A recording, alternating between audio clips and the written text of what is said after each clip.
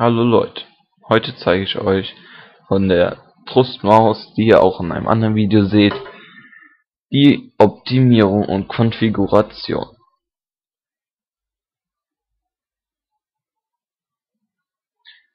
Hier ist sie schon. Man hat zwei Modis, die man dann unter der Taste Mode ändern kann. Dann leuchtet diese blaue Lampe im Modus 2 oder auch nicht im Modus 1. Wie man sehen kann, besitzt die Maus 7 Tasten, weil die Tasten DPI und Mode nicht programmierbar sind. Mit der Taste DPI kann man die DPI einstellen von 800, 1600 zu 2400.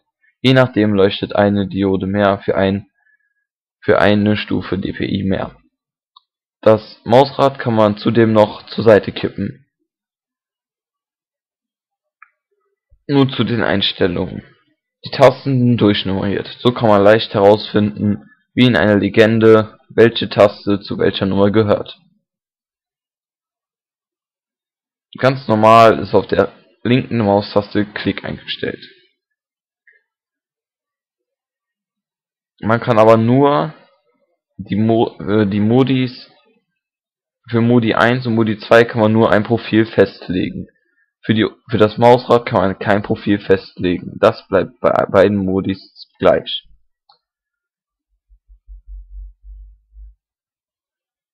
Hier kann man auch noch die Sensibilität einstellen, wodurch das Spielen einen höheren Faktor und schneller wird.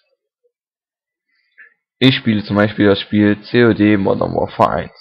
Dazu habe ich mir eingestellt eine Quickscope-Taste, wodurch ich ganz einfach quickscopen kann.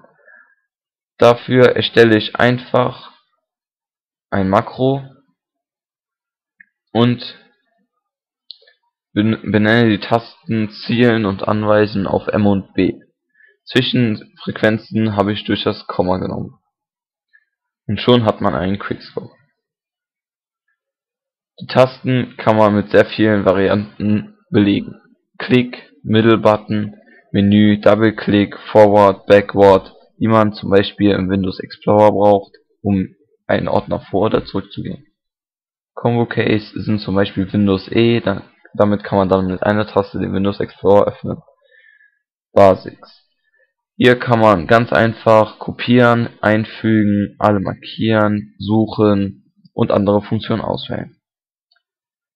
Mit Advanced kann man entweder das Desktop sehen, den PC sperren, den Explorer öffnen, Fenster schließen oder bewegen.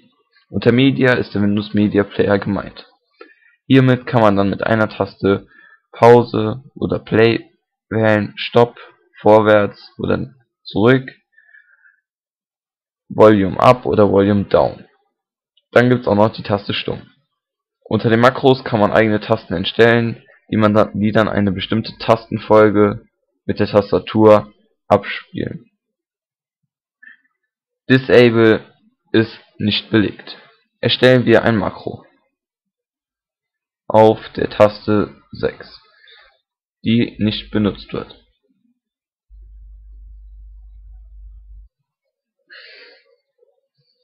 Das Makro nenne ich Test.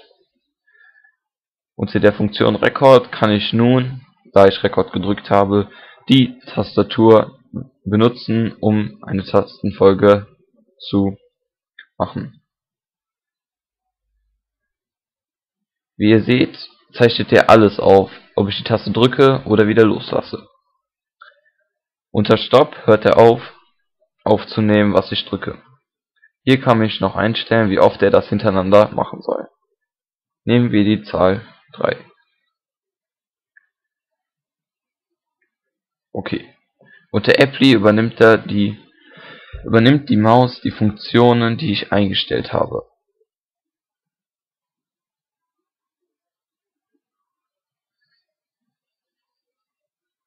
Nun brauchen wir ein Textdokument, um unser Geschriebenes zu testen.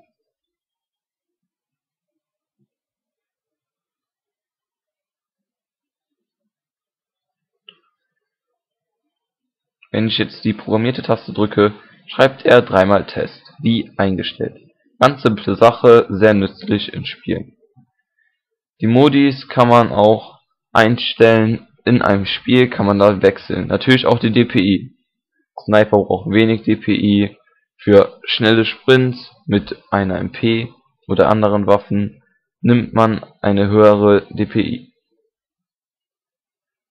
Das war von meiner Seite. Danke.